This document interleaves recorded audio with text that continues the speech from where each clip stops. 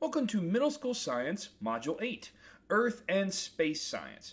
This program is a partnership from TLC Tutoring Company and Arkansas State University. As we begin talking about the Earth's place in the universe, it's important to remember just how big the universe is. That the Earth is a very small planet in a very large universe.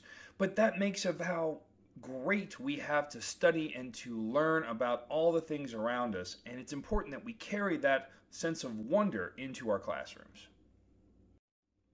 Let's begin talking about the characteristics of stars. Now, a star is an astronomical object consisting of a luminous spheroid of plasma held together by its own gravity. It's big enough that it holds itself in place. And the nearest star to Earth is, of course, the Sun, or Sol is what it's called. There are four major characteristics that we use to classify stars. First is just the stellar mass, the overall amount of mass inside the star. Second is its size. Neutron stars are very, very concentrated, or only 25 miles wide, to supergiant stars, which are over 500 million miles across. Next would be surface temperature. The hotter a star, the more white its color appears. You think about superheating metal if you've seen a blacksmith, but as it starts to cool, it goes from white to blue to orange to red as it continues to cool down. And finally is luminosity, which is the amount of light and radiant energy emitted from the star. This is highly dependent on the stellar size and the surface temperature. As you can see, stars have a typical life cycle that's summarized by this diagram on the right-hand side. Stars are formed with clouds of gas and dust, start off as a stellar nebula. As they compress together, nuclear reactions at the core of this new star start to begin supplying energy that makes them emit huge amounts of energy. And then you split into two paths that really depend on just how big is the star. If it's an average star, something like the Sun, as it starts to use up its hydrogen fuel, it starts to expand and cool and becoming a red giant. Eventually, it loses so much compression and the energy falls back that it becomes a planetary nebula. Then the nebula collapses down to what we call a white dwarf and eventually a black dwarf as it loses the last of its power. Now, if it's a massive star, then you get what's a red supergiant. You have so much mass and so much energy that it ends up compressing again to a supernova. And that supernova can then become a neutron star, which is a very, very tightly compressed star, or a black hole, if it's large enough to have enough mass to support it. Now, a galaxy is a bound system of stars, stellar remnants, interstellar gas, dust, and dark matter that is all being gravitationally connected together. So galaxies are made up of stars. There are three major types of galaxies in our observable universe. Now, the most common is probably the spiral galaxy. It has a central bulge and a halo, a disk, and then spiral arms.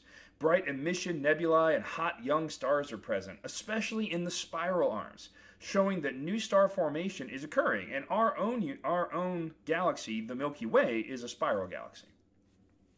Now you have elliptical galaxies, which consists almost entirely of old stars, because they are now in the shape of a sphere or of an ellipsoid with no spiral arms because they aren't making any new stars. These are usually gigantic, but very little current activity. And then you have the irregular galaxies. It's kind of a catch-all term for a galaxy with no real shape.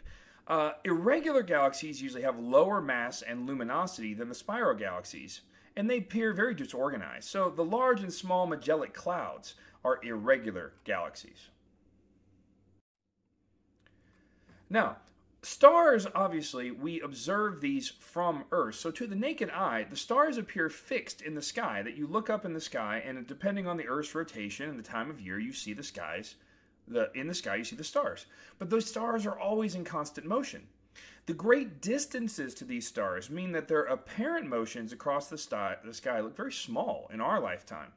But since the stars are moving, the sky looks different now than when Galileo was observing them. And for instance, you can see this mock-up of the Big Dipper. Now you recognize it on top there, but in 50,000 BC, it looks almost completely different. It looks more like a kite to me than a dipper.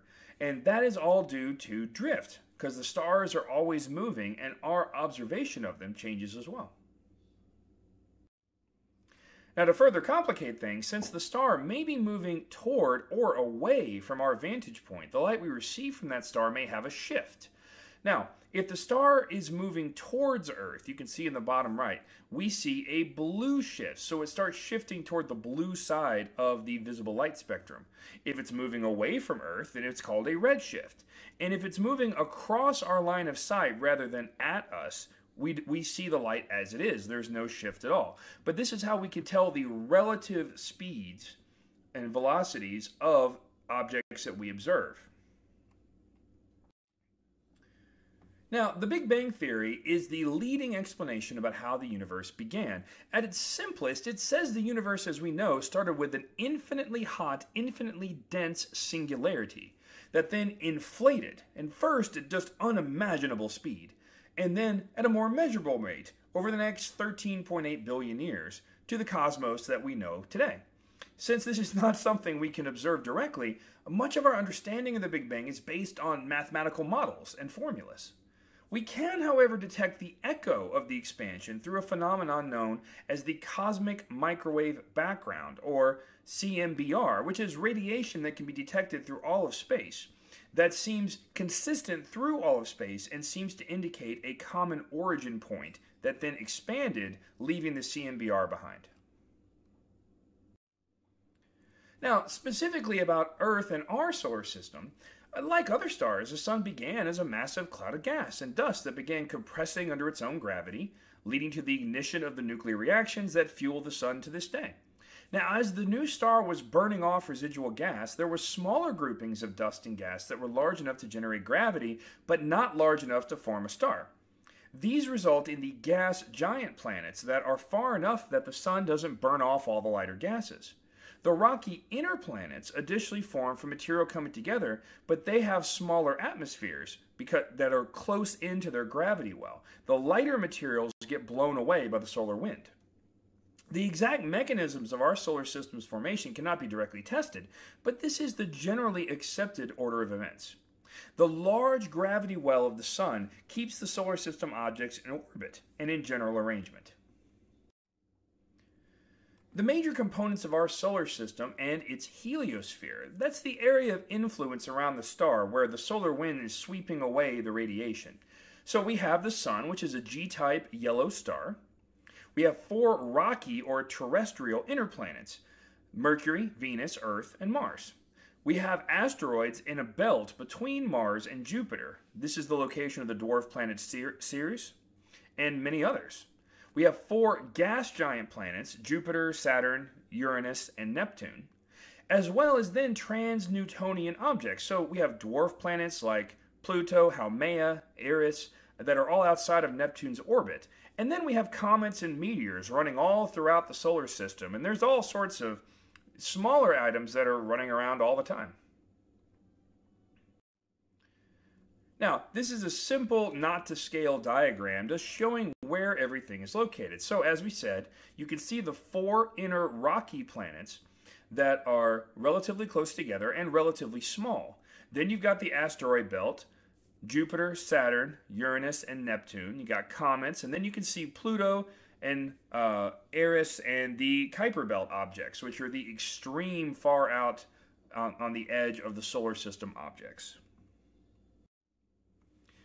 Now, in the Sun, Earth, and Moon, because we move in a predictable way in relation to the Sun and to the Moon, we can see certain effects on the Earth. Now, when the Moon is orbiting the Earth, the Moon's gravity has effects on the Earth, most commonly in tidal changes. As you can see in this diagram, when the oceans are directly between the Moon and the Earth, the water is being pulled between the Earth and the Moon, leading to a high tide where the water rushes to that place.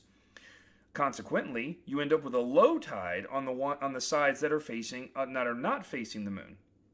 Since the Earth rotates every 24 hours, this cycle changes 4 times each day around the Earth. So you have a high tide, then no tide, then low tide, then no tide. And it goes back and forth, back and forth. And those changes are just called tides, or the tidal pattern. Another thing we can observe is since the moon orbits the Earth every 29 days or so, the moon looks different from Earth depending on its position relative to the sun at any given time. So you can see the sunlight is coming in from the right and then the Earth is in the center. When the moon is between us and the sun is on the back side of the moon and we see the dark side. Because of this, we appear to see the new moon. When the moon's on the opposite side of the Earth, it's in the full light of the sun, so we say it's a full moon.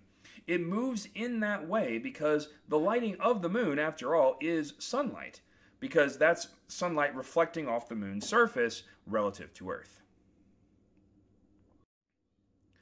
And then again, since all illumination in the solar system ultimately comes from the sun, darkness exists at any time that the sun's light is blocked or restricted. A solar eclipse occurs when the moon's orbit carries it between the sun and the Earth, casting a shadow. As you can see here, a solar eclipse ends up with a very small area of umbra, where the sun is completely blocked out, and then a wider area of penumbra, which is a partial blocking of the sun. Now, a lunar eclipse is the opposite scenario, when the Earth comes between the moon and the sun, casting a shadow over the moon. So you can see here the umbra is much wider because the Earth is wider than the moon. So it can cover the entire moon and have fully half the Earth see at least a partial lunar eclipse. The penumbra spreads even further out because, again, the Earth casts a much longer shadow. And the Earth is not rotating perfectly up and down. It has a tilt of about 23 degrees. As you can see, it's in an axial tilt. And you've seen this in probably very many globes that you have around your house. They usually have this tilt. The result of this tilt is that some of the year, you can see the sun in the middle, in the December solstice, the northern half is further away from the sun than the southern half of the Earth. So this is winter in the northern hemisphere and summer in the southern hemisphere. And then the June solstice is the exact opposite, where the northern hemisphere is closer to the sun and the southern hemisphere is further away. This results in what we observe as seasons. Without the axial tilt, we would have basically the same weather everywhere all the time. And because living creatures need these cycles to survive, to have growing seasons and reproductive processes, Earth may not have any life on it if it didn't have this tilt. And that completes Middle School Science Module 8. Congratulations! Module 9 will cover the history of the planet Earth. Thank you very much.